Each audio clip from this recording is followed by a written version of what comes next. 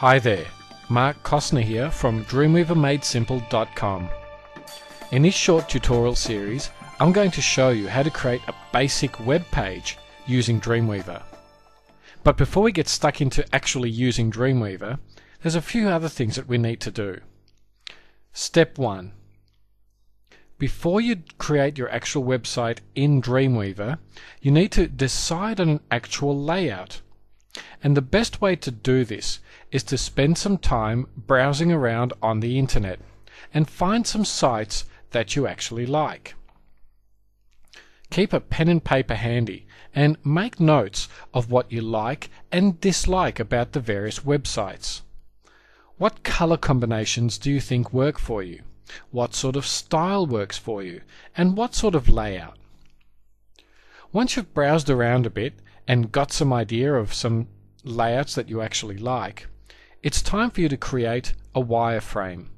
Now, a wireframe is basically a block diagram or a skeleton outline of your website. Let me give you an example.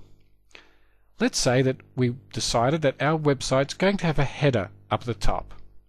And in that header, we're going to have 4 buttons that we're going to use as a navigation bar. And these buttons may be buttons like Home, Contact Us, Frequently Asked Questions, or whatever else it may be.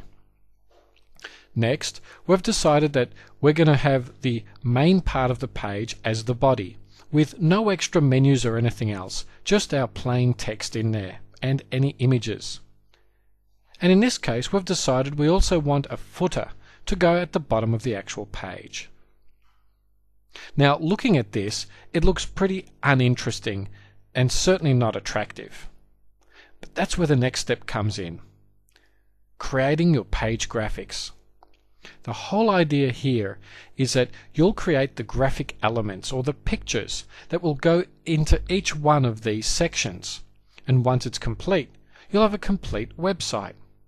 Let me give you an example once again. So let's say we've gone off and we've used a software package, something like Photoshop or Fireworks or any other program that you choose to create your graphics in. You'd then create, first of all, your header graphic that would go into the header space. Then you may create a footer graphic that'll fit into the footer area of your website. As you can see, our website's already beginning to take shape.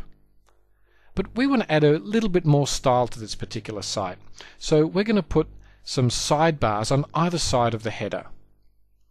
And we're going to put some sidebars on either side of the body, just to give the page a little bit more definition. Then we're going to also add those same sidebars to the footer.